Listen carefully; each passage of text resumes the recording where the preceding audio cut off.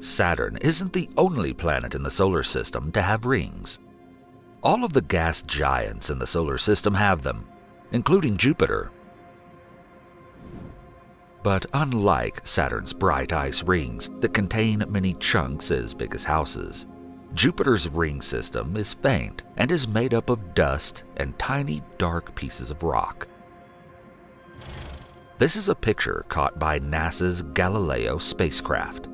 An eclipse of the Sun by Jupiter, as viewed from Galileo, reveals the rings. Small dust particles high in Jupiter's atmosphere, as well as the dust particles that compose the rings, can be seen by reflected sunlight. No one knew Jupiter had rings until the 1970s, when the Voyager 1 spacecraft visited the planet. They are pretty difficult to see, except when backlit by the sun.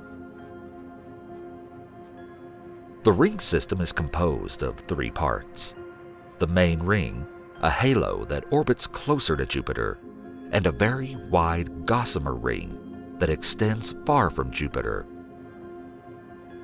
Observations made by Galileo spacecraft show that Jupiter's rings likely formed when chunks of rock or ice slammed into Jupiter's small inner moons that now orbit within the rings. So, the rings are made of dust kicked up by collision impacts. But if the impacts on the moon were any larger, then the larger dust thrown up would be pulled back down to the moon's surface by gravity.